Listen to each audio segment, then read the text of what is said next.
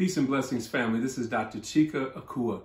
And you know, professor and journalist Karen Hunter said, there's a cure for ignorance. It's called knowledge. But you know what? The more and more I scroll on social media, I'm coming to find out that common sense is very uncommon these days. And a lot of people haven't been exposed to the best of our culture and knowledge.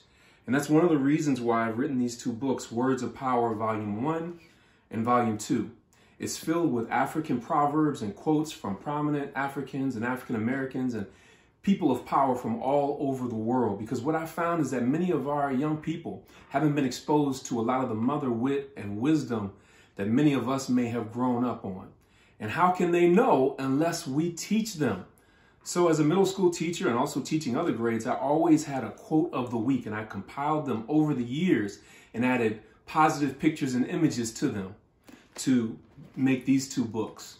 So I want to encourage you to share these with other educators, whether you're an educator, administrator, whether you're a counselor or a parent. Listen, our children need this. So click the link below and order your copy today. And when you do, I'll cover the shipping for you. Click the link below and you can check out our other titles at readingrevolution.org. Peace and blessings.